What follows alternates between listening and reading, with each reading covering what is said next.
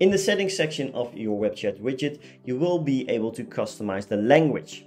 If we take a look, a lot of languages are supported. If we press the widget preview, you will be able to see the changes that take effect. If I go through the different languages, you will be able to see which sections on the right-hand side will take effect. So we will have the "We are online" section that will basically be auto-translated, as well as the footer.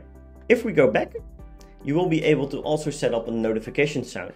And currently you have 21 different kinds of notification sounds, and you can go through them yourself. And for each time a new message pops up, you will get this notification sound. You also have the features section. So inside the features section, you will be able to allow the user to pick an emoji. So if we go with the Let's Connect, you will be able to see that we have an emoji picker here. If we deselect this, you will see it previewed directly on the right hand side as well.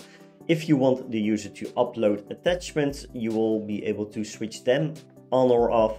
As you can see, the paperclip will disappear or reappear upon your own preference. You'll also be able to allow users to end the chat, and the end chat icon will basically be this one. You can also allow to pop up the chat window, and as you can see, it will be the last icon on the right hand side. And if you do so, it will pop up a chat window which is a little bit bigger and more convenient for the user to maybe type. You will also be able to allow to continue the chat in mobile. So a lot of times visitors of your website will come from a laptop or PC, and this allows the users to scan a QR code once pressed and then move the chat towards mobile. So this way they can just basically scan the code from the mobile and then continue the conversation there. Important step inside the settings section of your webchat widget will be to whitelist your domain. It is really important, because otherwise the widget will not display onto your website.